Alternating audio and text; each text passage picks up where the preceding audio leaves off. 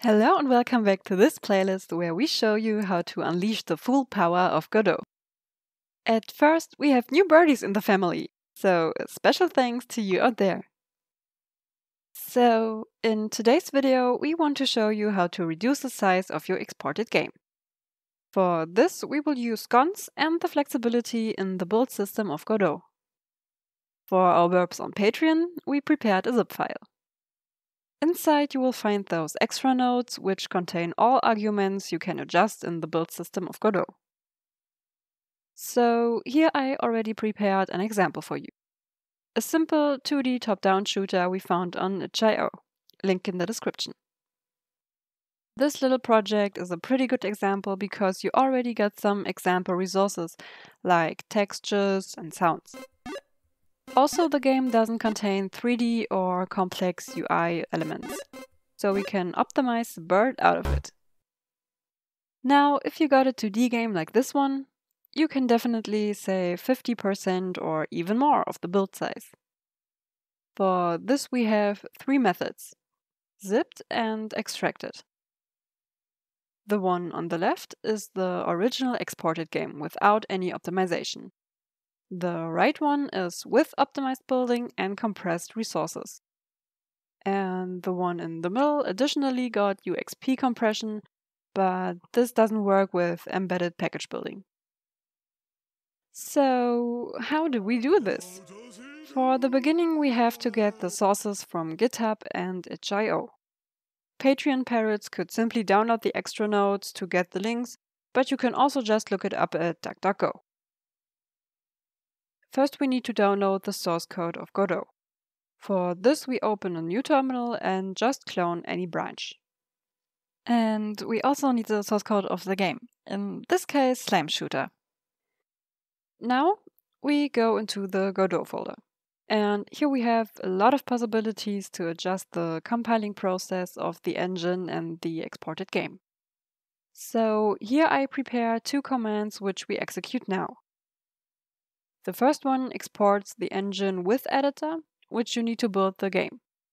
And the second command builds the engine without graphic engine tools. So just one executable which loads package files to start Godot games. This is also called game template. You can also find these commands by using scons --help in the console. But in the notes, I grouped the arguments for you. I think the most interesting ones for game devs are the Godot scons exporting arguments. Here with arg, bits, platform and target, you can export to a specific platform. Then with tools, you choose if you want to build a game template or the actual engine to work with. You can optimize each one to speed or to size. If you use link time optimization, the building process will take a bit longer than usual, but the exported binary will come out smaller. So this is really useful for release builds. If you don't use 3D space or advanced user interfaces, you can also disable the 3D space and the advanced GUI nodes to reach smaller sizes. You can also customize some other stuff, but that doesn't have as much impact like the others. Furthermore, you can find a list of other libraries and modules in this other document. Here you really can spend some time on disabling stuff you don't need to reach smaller build sizes. If you don't know what a specific library does, just look it up on your browser. Since it's open source, you should always find some documentations. It is recommended to disable all unused libraries and modules if you want to get everything out of your game. But pay attention. With this, you always cut some functionality out of the engine. So if you don't exactly know what you disable, your game or compiling process could crash unexpected. So now that I showed you the most important commands, it is time to build a minimal 2D engine and a fitting template. The configuration between the editor and template doesn't have to be the same. It is just recommended because that way you keep a clear overview over your features. So now we open the terminal and start building.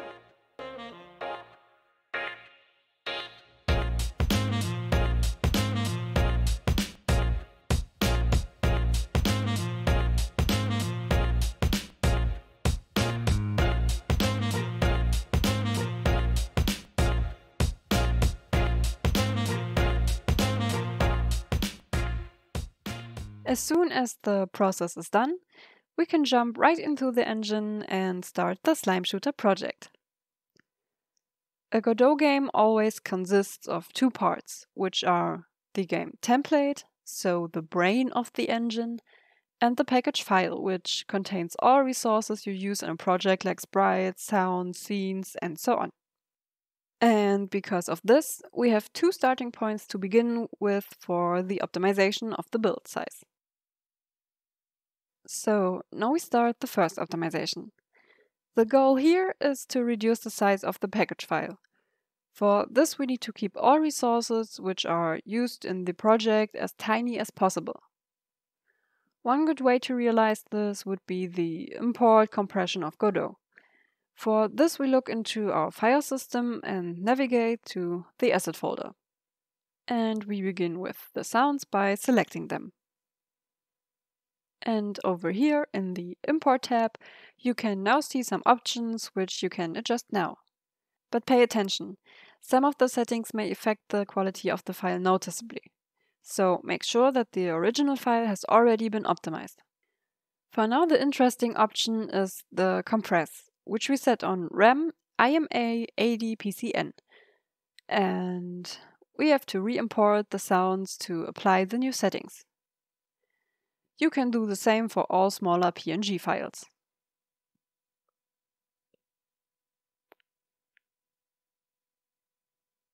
So we select all of them, and in the Import tab we disable Detect 3D. Set the compression mode to lossy, and since the PNGs got a pretty high resolution but only display pretty small elements, we can also set the lossy quality to 0.7 or less. By using this option, the sprites can become a little bit blurry, but the compression also reduces the package size. So we are finished and can re-import all PNG files. Here on the Moonground PNG, I don't recommend the compression because it's not tiled and will display an ugly, blurry effect in-game. As you can see here, the background clearly becomes way more blurry. On the other hand, with lossless compression, the background is crystal clear. Okay, now we optimized some of our resources, but I think the most compression is done by programs like GIMP, Blender, Audacity, and similar. But this should be enough for us, and we are now ready to export the game. So we add a new export template, in my case for Linux. And currently we are working in a custom build engine, so we also get asked for a custom export template. For this, we jump right back to our Godot source code. And this is where the second part of the optimization happens. Now we need a release build without tools, but with all imaginable optimizations. So we copy-paste these in the command shell, and our game template will start building.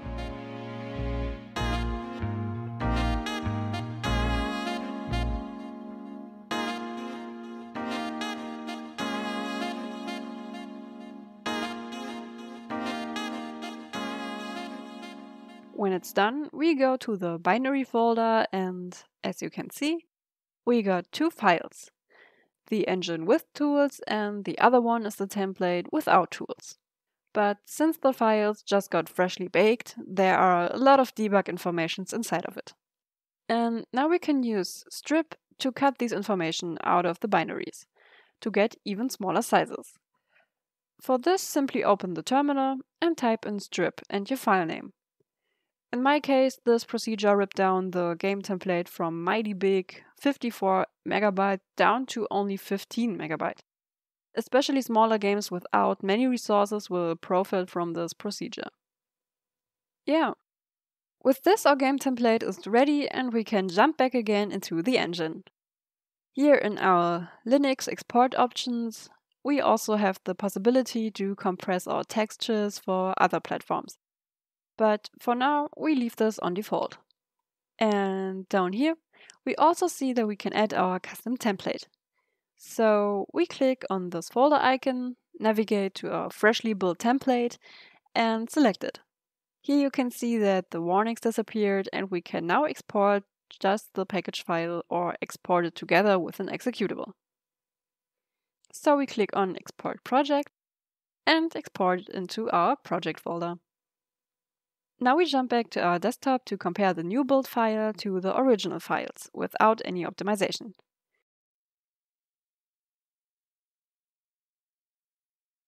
And here you can see in the properties of the files, the original one has 57 MB and our optimized version remains with 30 MB.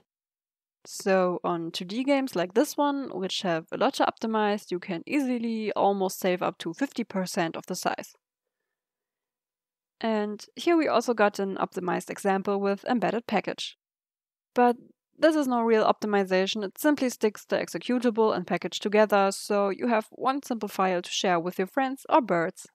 And in the properties of these files, you can also see that they are the same size.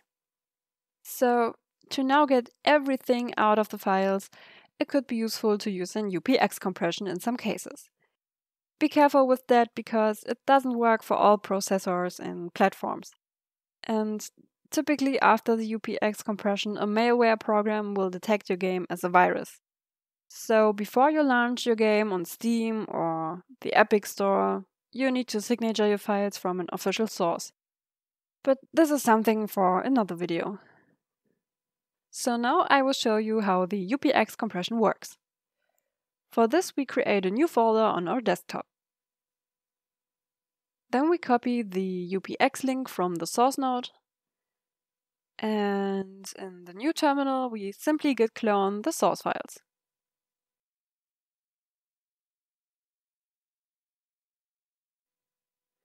If you downloaded the source files with Git, you have the possibility to build the UPX tool on your own by using the makefile system with the command make.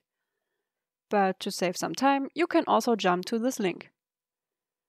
And here on the UPX release page, down here, you will find ready-to-use files to download.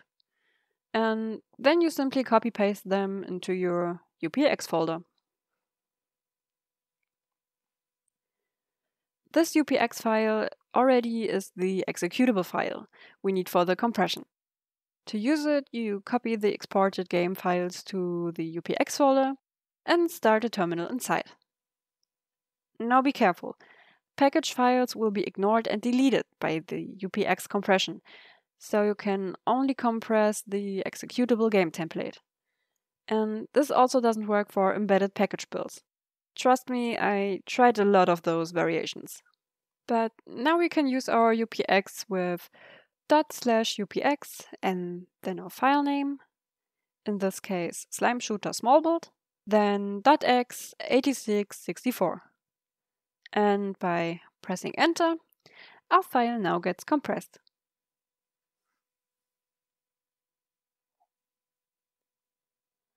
After that, our file size shrinked from 50 MB to only 5 MB.